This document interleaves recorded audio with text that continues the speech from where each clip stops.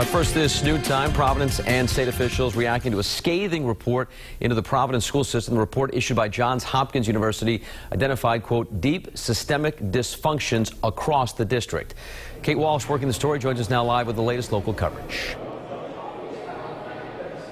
Patrick, we're live right outside the state room here at the State House, and that's where this news conference is going on right now. Just moments ago, we heard from Governor Gina Raimondo, who said she's read this report several times and acknowledges the state needs to get more involved in fixing the problem in the years ahead, not the days ahead, while saying that this is a problem that will take that long to really fix. She said they all knew there was a problem, but they didn't know how big of a problem it was until this report was released. Also speaking right now, Providence Mayor Jorge Alorza and Education Commissioner Angelica Infante Green. The question today for taxpayers: who should be held accountable and what's next in trying to make the schools more successful and safe? In just the summary of this report alone, we see the latest standardized test scores show 90% of students were not sufficient in math, 86% not sufficient in English language arts. The report summarized that students were not learning on or even near grade level. Parents aren't feeling looped in. The school buildings are dangerous for people to be in them, and teachers don't feel supported.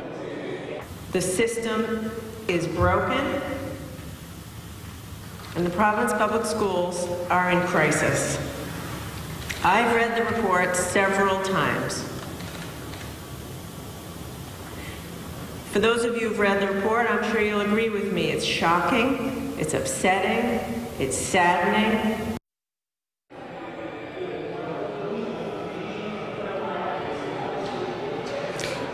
Just as we stepped out moments ago, Mayor Alorza said they've invested significantly since he became mayor on infrastructure, but acknowledges that there needs to be much more change. He said, quote, they're at best nipping at the margins and they need to get to the core of the issue. So we're going to go back into this news conference. And by the way, we are live streaming this right now on WPRI.com as well as on our Facebook page if you'd like to join in and see what is being said. Now, as far as looping in the parents, as they said, that's important in the future. The first meeting for parents and members of the community is at 6 o'clock tonight. So we'll have much more coming ahead on Eyewitness News, both on air and on our website at WPRI.com. Live in Providence at the State House, I'm Kate Walsh, Eyewitness News.